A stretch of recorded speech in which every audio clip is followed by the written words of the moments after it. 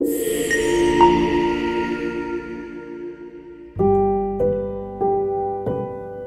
to Zenka Europe, where innovation meets excellence. Curious about what links the classic radio on your shelf to the modern smartphone in your pocket? The answer is found in the fundamental components they share. It all started with the vacuum tube, a glass bulb that could amplify, switch or modify an electrical signal.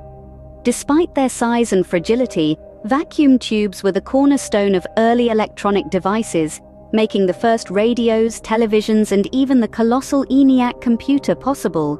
These machines, though primitive by today's standards, were the dawn of electronic communication and computation. The transistor, invented in 1947, was a quantum leap forward.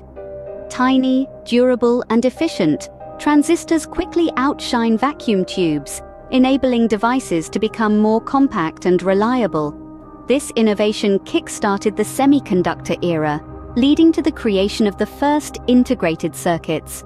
The transistor's impact cannot be overstated. It's the linchpin that made modern electronics possible, from pocket calculators to spacecraft. Then came the silicon revolution. In the 1960s, integrated circuits began to embed thousands of transistors on a single silicon chip.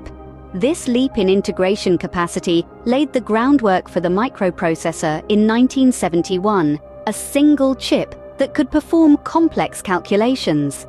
This era of rapid technological advancement brought us personal computers, mobile phones, and the internet, transforming every aspect of our lives. Today, we stand on the brink of another revolution.